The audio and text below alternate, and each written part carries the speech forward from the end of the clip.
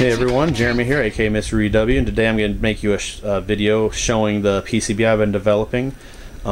This is right here is what it is. It is a Helper PCB that is meant to be interfaced with any of the Sega JVS IOs revisions 1 through 3, and also it can work with the Capcom IO to give you analog controls. A lot of people don't know that the Capcom IO, if you have the proper controller hooked up to it, can let you play racing games such as Crazy Taxi. And I'm going to show you how that works with this thing. This is the way it's set up. It has these connectors. This right here is a 40-pin connector that will connect via ribbon cable to a revision 2 Sega JVS IO. This 60-pin connector here will connect via ribbon cable to a revision 1 and a revision 3.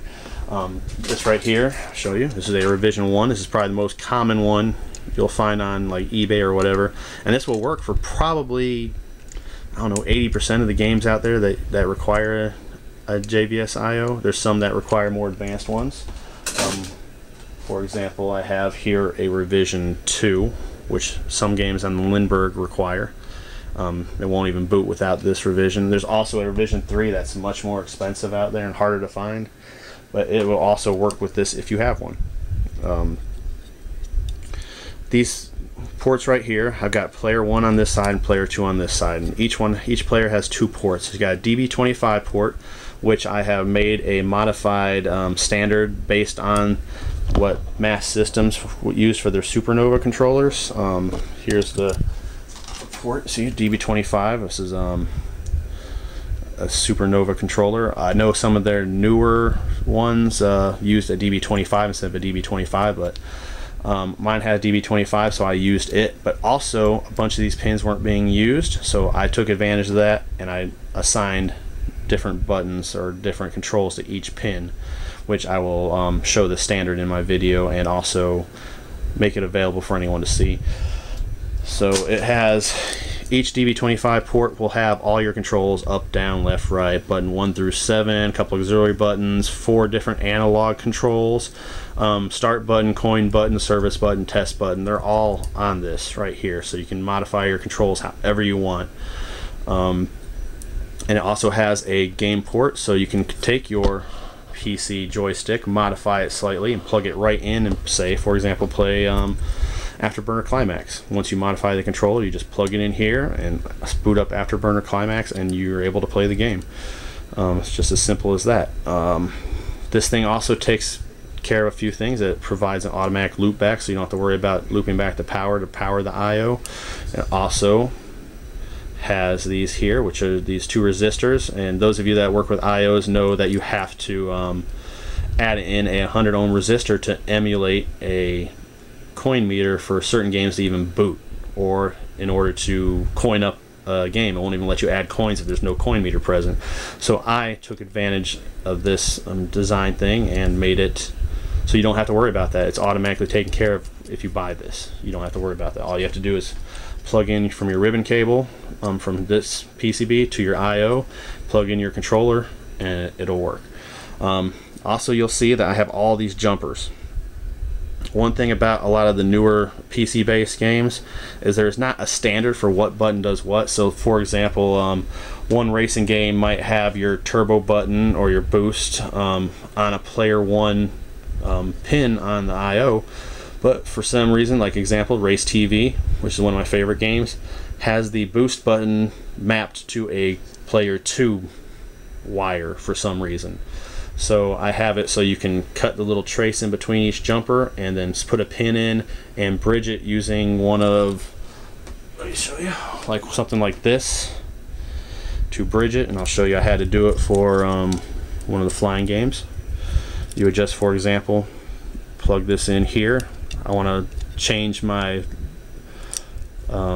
my 4th analog device to be to the 3rd analog device pin, and it just bridges like that. But let's say, for example, I would just take one of my auxiliary buttons and bridge it over to like player 2 shot 1, which is over here, and because player 2 shot 1 is what Race TV uses as a boost, and I would just put a wire between the 2, and then all of a sudden your auxiliary button over here becomes the boost for Race TV. and I can kind of demonstrate that. It doesn't make a lot of sense. I can just demonstrate it in a different video or something, but for now let me show you it hooked up and how it works. Just want to show you what I was using before I made this Helper PCB. This was the adapter I used. It had the 60 pin connector would plug in on the IO, and the 26 pin here it would work with the revision 1. And then it was all in here and soldered in, and I had my DB25 connector here, and I also had done some testing with the DB15 connector for the joysticks here. So I had this all plugged in there. As you can see, it's ugly as hell, but the other problem is these wires are so thin that they would break. I would have to resolder, and I tried to do everything using hot glue and everything in there, but it's real sloppy looking. So I think the solution I made there is a lot better than this. Alright, so this is your standard Sega JVS Revision 1. I have it hooked up to my Lindbergh power supply there. With some special wires I made to power the IO. There's several different ways. As long as you have 12 volts here and 5 volts at that top one, it'll power the IO. The same type of connector is used for the different revisions of IO, so once you make your little adapter here, you can use it for any IO that you want to. Here I have a 60 pin ribbon cable that will connect to my PCB. I also have a 26 pin for the analog. If I were to sell any of these, I would make sure I had cables that were the proper length to make it comfortable to fit in your cabinet or wherever you want to put it.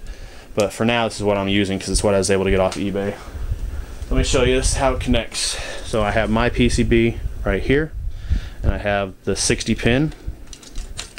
So all I would have to do is plug in the 60 pin cable right here, just like that, and then the 26 pin will come over and plug in just like this.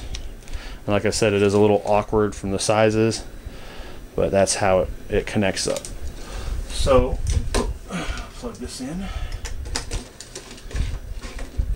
So in a nutshell, that is it hooked up to the IO. Now what I can do once there, I can either hook up for example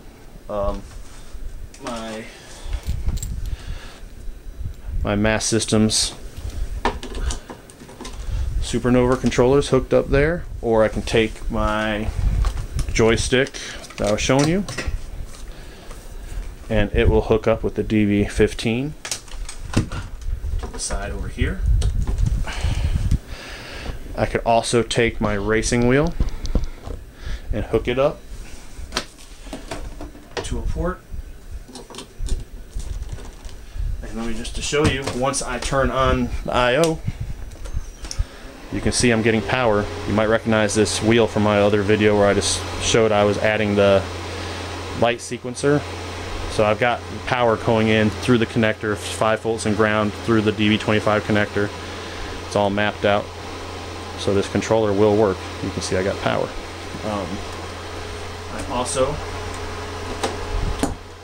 if you look over here, with this Revolution X gun, I modified it.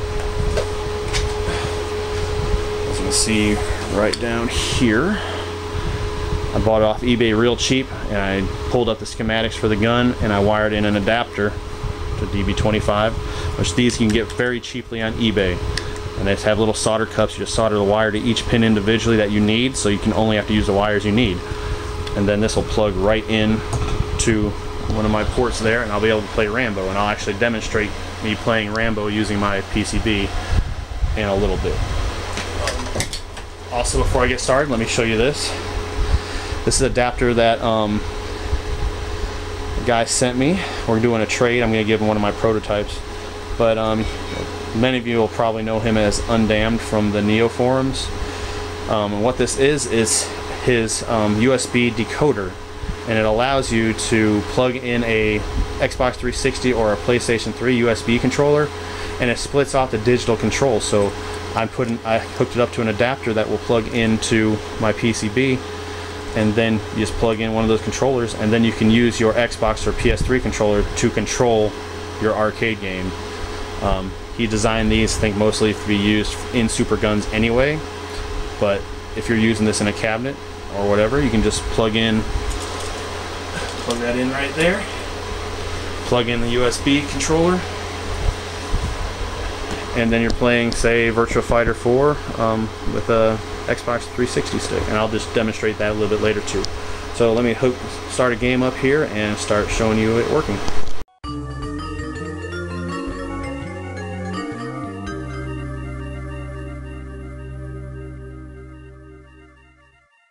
I fight for the struggle, die to be free. I'll fly if I must be. Fight on with rusty guns or just to know